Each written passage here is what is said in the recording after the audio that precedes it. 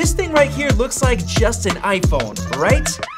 Wrong, at least not a couple of months from now, because we just got a massive wave of leaks that finally confirms that Apple is going all in on generative AI with the upcoming iOS 18 software update, and especially with the upcoming iPhone 16. Now, before I get into this long list of AI and Apple GPT related leaks, I want to quickly mention just how fast generative AI is changing our world. People have already been using ChatGPT to help write professional level resumes, email responses, and even software code that's better and more efficient than what a human could do. Not only that, but there are a huge number of generative AI tools that convert text descriptions into images in literally just seconds, like DALL-E from OpenAI, Adobe Firefly, Stable Diffusion, Midjourney, and many more. I even used some random iPhone AI app to generate 50 images of Tim Cook for thumbnails. And getting even crazier, OpenAI just introduced Sora, their text-to-video model, which can create videos of up to 60 seconds that look incredible with only a paragraph of text. Apple's rival Google also recently created Gemini, which replaced Bard, so the talk of the tech industry has been that Apple is falling very far behind in terms of AI features. But not for long, because Apple's been prepping for a massive AI push for years, and they're about to unleash all of it later this year. And before I begin with the leaks, remember Apple's neural engine that they launched with the iPhone 10 back in 2017 for Face ID? Yeah.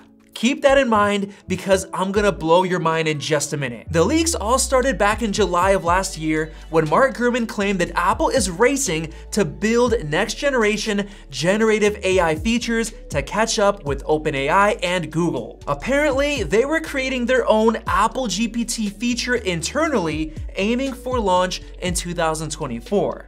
Then in September, it was leaked by The Information that Apple is planning major improvements for iOS 18, which is now only 4 months away from being revealed at Apple's annual WWDC event. One example is that you'll be able to ask to create a GIF or GIF out of a series of 5 photos and send it to a friend, all by using your voice. Tim Cook even confirmed in an interview with Forbes in September that Apple has been working on generative AI for years, saying that they've never felt an urgency to be first, but an urgency to be the best. And that's how they're going into this. And if you need more proof, Apple opened new job listings back in June of last year for generative AI engineers for AR and VR applications. In October, tech analyst Jeff Pu confirmed that Apple will start implementing generative AI technology on the iPhone and iPad in late 2024, saying that it could come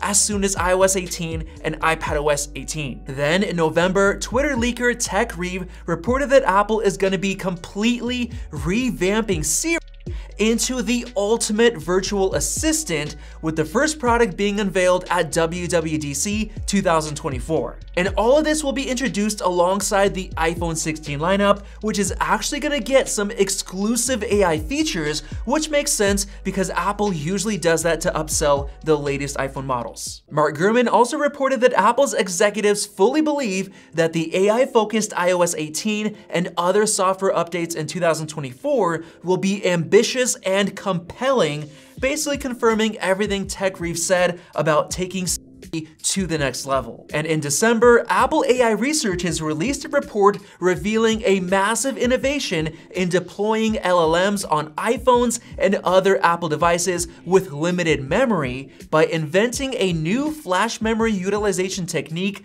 that basically allows iPhones to run AI models that are up to twice the size of the actual available memory, improving performance by up to 25 times on Apple's GPUs. The Apple analyst Ming-Chi Kuo also reported that Apple is upgrading the microphones on the iPhone 16 lineup specifically to boost the experience of using Siri for AI, which is a huge hint. Later that month, Apple actually approached major news publishers like NBC News, CQ, and many more, offering at least $50 million in order to license archives of news articles so that they can use them to train Apple's AI models. And just last month, the Financial Times reported that Apple has also been acquiring AI-related startups, including Wave 1, which offers AI-powered video compression. All of this basically proves that Apple is going all out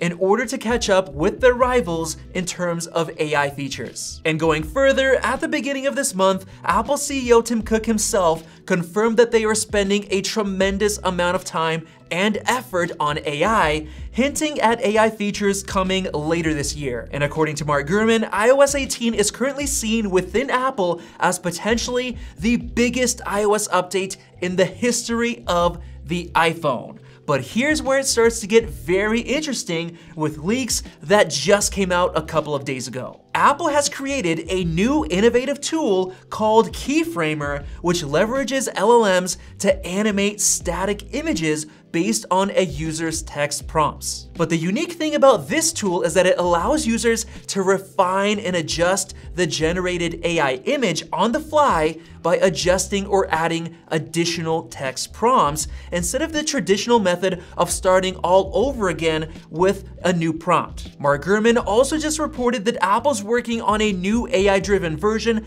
of Xcode that they're planning on unveiling this year. And finally, we have the breakout leak that changes everything. Apparently, Apple is gonna give the entire iPhone 16 lineup a brand new neural engine with ultra-fast AI performance because Apple is gonna do this whole generative AI thing completely differently than how other companies have been doing it. Instead of having massive servers doing the generative computing and rendering work over the cloud, Apple's goal is to have this AI generation happen on your local device with your iPhone, your Mac, or your iPad, which is why they've been jam-packing every Apple device with neural engine cores. For example, the Mac Studio with either M1 or M2 Ultra chips comes with 32 neural engine cores, so the tech required to generate AI is already here, and it's about to get even better with the M4 chip, which will use the new neural engine. So hopefully that massive list of AI-related Apple leaks was enough to convince you that Apple is going all out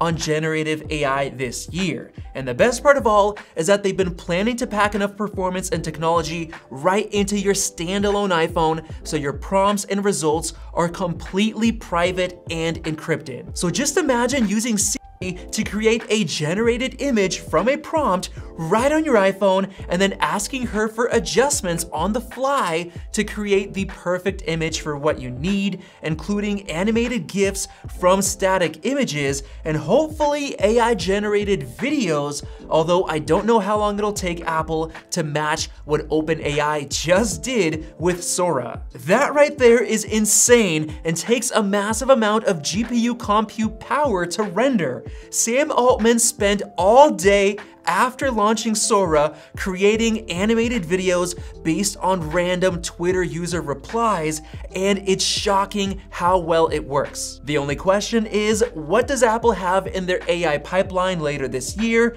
and can it possibly match up to what we've seen from other companies? Well, you let me know your thoughts down in the comment section below and click the circle above to subscribe for more videos like this one. Thanks for watching, and we'll see you in the next video.